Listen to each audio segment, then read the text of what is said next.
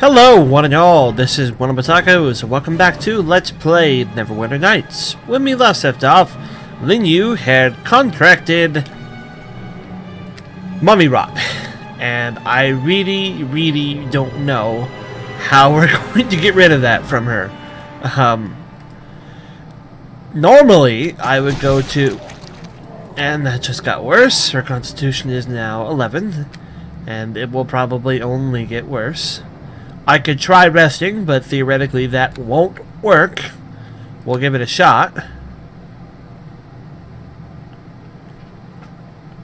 Anyways, Linu now has mummy rot. Normally I'd run to Aribeth and have Aribeth cast her magic to heal her, but right now she's just focusing on using her magic to open the portal.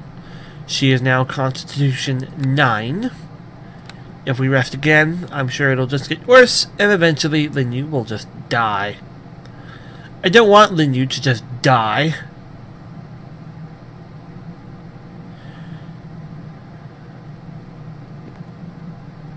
Well, she resisted at that time. I'm just going to keep resting to see how bad this ends up getting. It's always hard to tell in a game like this how accurate they're being with the actual thing, like with the actual disease in this instance.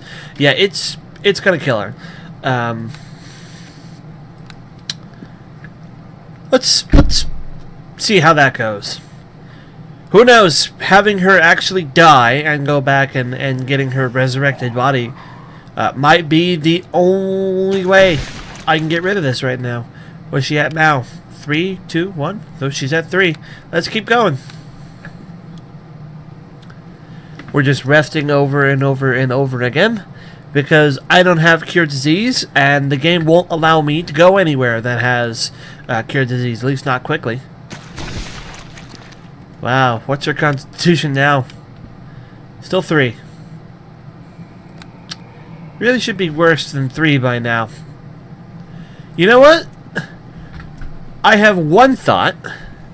It's an absolute long shot. But let's go check it out. Let us go back the way we came. If I can remember where that is. This way, I believe. We only have access to one merchant right now. That merchant did have a variety of scrolls and potions. It is possible he sells cure disease. Problem is, if he's got it in a scroll, I don't think I can use it. Because I don't know how. Scrolls. Phantasmal Killer, Restoration, which will not cure disease. Raise Dead. Resurrection. Greater Restoration. I don't think Greater Restoration will cure disease. Negative mental effects, so the effects of reduced movement speed. Maybe a Greater Restoration spell? Do I have any of those ones? No. It costs 4,000 gold, and I don't even actually have 4,000 gold. So if we are considering that an option, I literally can't even afford it. A potion of heal.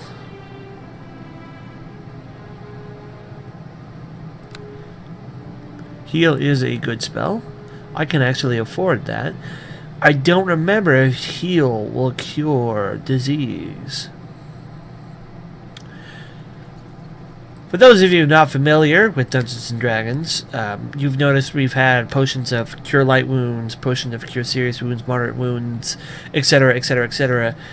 Heal, the actual spell just called heal, is something very different.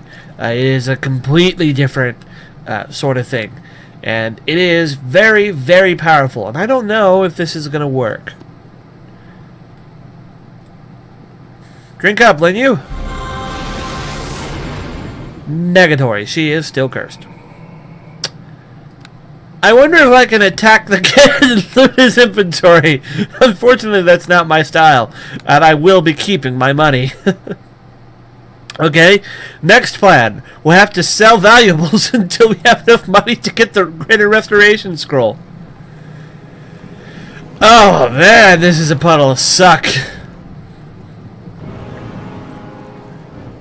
Even if I could control Linu's access to spells, I don't even know she could cast that. She's 6th level.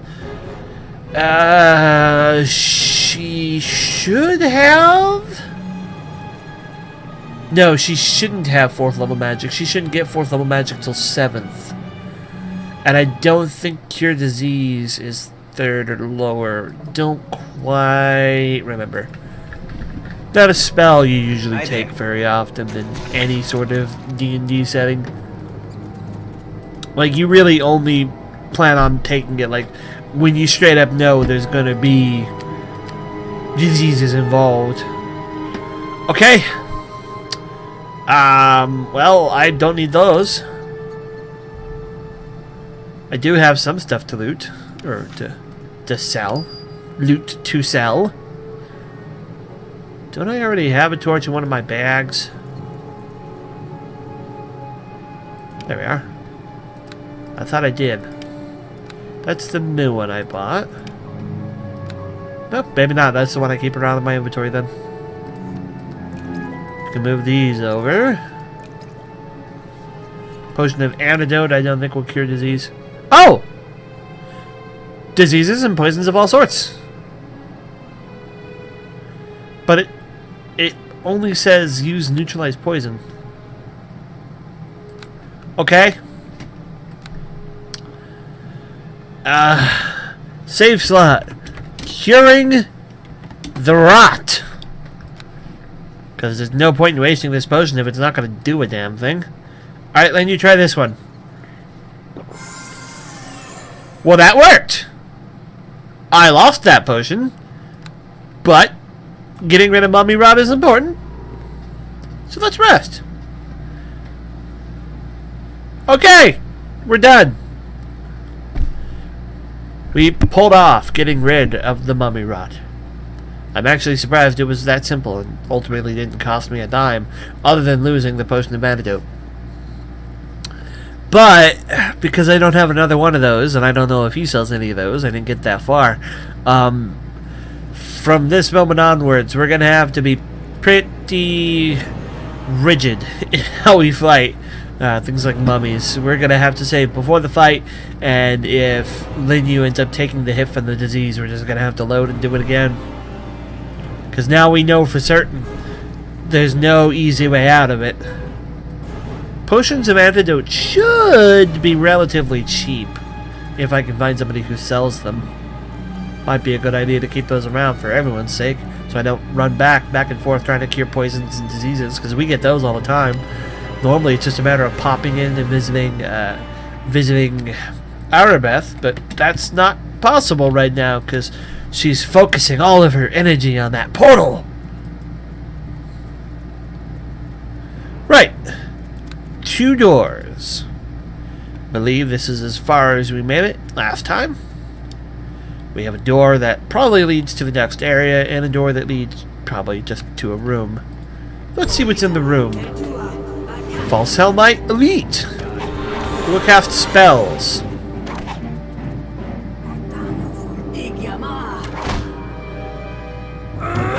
Since the recording of the last Neverwinter night video, ooh, he's got deflect arrows. He's just a straight up monk. Since the recording of the last Neverwinter night videos, I have finished Baldur's Gate. I actually completed it, and this is quite important to me because this is the first time I've actually managed to complete Baldur's Gate. I've had so much trouble with the game in past, but getting it through it this time was actually, for the most part, relatively easy. There were very, very few fights that actually, like, really threatened me. Despite the size, this well-maintained tome is exceptionally light. The pages do seem to have a strange, almost warming glow. Inside is revealed the methods by which the guardian spirit of Helmshold may be restored should an evil entity have displaced it. Though the taint must first be banished by other means. Simply having this book in one's backpack will allow the use of a properly prepared altar. Wonderful! Then we'll hold on to it. So I don't know what, I believe it's called Boomdog or Beandog? Whatever, I think it's Boomdog. I can't say for certain what kind of modifications they made to the game to make it easier, but I know at least some were made. I did a conversation on Twitter where I talked about the fight outside the friendly arm inn, which I call the Ender of Runs, because that wizard will just completely destroy you. In my original CD of the game, and they might have not. Boomdog or Beandog might have not even made it easier at all. It's very possible a patch that came out back in the day made this easier. I have the unpatched, unfixed CD. Ooh. Ominous. You two want to come along, maybe? Just a little bit? This is going to be a tough fight. I'm going to need you two. But for my unpatched, just regular CD, trying to deal with that guy at the front gate was just horrific. I was able to do it in a couple of runs, but it really just kind of represented how Baldur's Gate was. It would quickly jump from fights that were reasonable to fights that were not reasonable, like at all. In the version I played in the Enhanced Edition, there were guards in the area that made that fight significantly easier. And I don't know if that was a patch thing or if it was something they did to alter the game, but either just by getting older and wiser and more familiar with D&D, or they made it easier or something, but I was able to make it through this time with basically relative ease. I had a lot of super powered materials that I used only for the exclusive like big fights. I've gotten pretty good about doing the thing that gamers are notorious for being bad for, but I do the thing that is the actual intent, like the good honest intent. A lot of gamers, especially in like RPGs, will hoard things until the very end, or whoever, saying like, I need this, I'm gonna need this at some point, I'm really gonna need it. And the problem is they'll go through the final boss and everything and say like, it's not time yet. I've gotten really good about hoarding stuff until I need it, and then actually using it when I actually need it. Like by the time I got to Saravok, I had way more Wands of Cone of Cold, which was a 5th level spell that my 9th level wizard can only use one spell of, but I had way more Cones of Cold in Wands than I would have ever needed to make it through that fight, because I only used them for big bosses. I know the proper, like, I know buffing techniques, and just like do your buffs outside the room, the right spells to use and everything. It was a lot easier for me this time around, and it was very, very enjoyable. Let's look at the pedestal. Do I put it here? No? Okay. We can talk to the armor. The animated armor looks battle-ready, but shows no sign of movement. It stares intently at the altar in the middle of the room. Probably locked. No! Not locked. Actually, quite surprising. Where does it lead? Oh, I guess that's the main entrance. So you were supposed to come in this way. We'll deal with those suits later. Any hoozles, the entire reason oh dear. Right, we're gonna have to practice our diplomacy skills here. Oh, or maybe not. I'm guessing this is what the book for. book is for. Anyways, the entire reason I bring up the Baldur's Gate thing is now that I'm done with it, there should be a lot less me getting this game confused for Baldur's Gate and complaining about this game's inferiorities to Baldur's Gate, which there has been quite a few. Rather than talking to the demon, let's just use the altar. I know. I have the proper tone. Do you want me to click on it? Do I have to talk to the bird first? Fine, we'll talk to the bird. I don't even know how to say that name. The Void Monster bids you welcome. You need not fear me, for I am bound well and good. You are not those who summoned me. Perhaps you would finish the ritual that they have let lapse.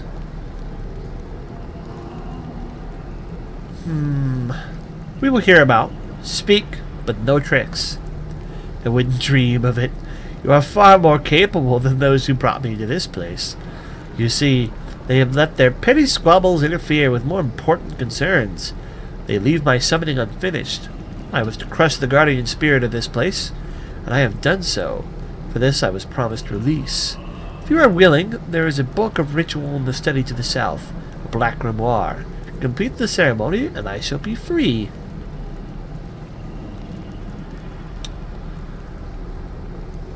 I will respond with, I will think about it.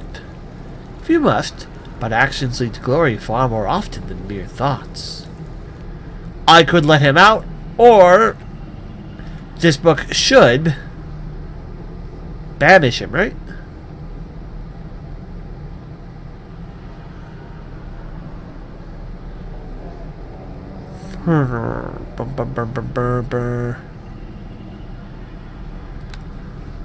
Because I don't want to actually let him out. I want him gone.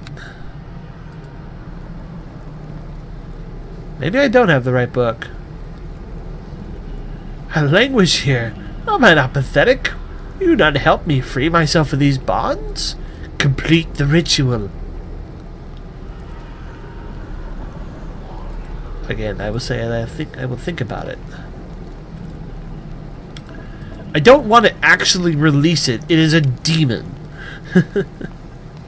Apparently it's neutral, but somehow I doubt that. The infernal creature radiates evil, so much that you begin to feel sick just looking at it. Yeah. It's not a good guy. I don't release bad guys with this character. This character does not believe in that justification.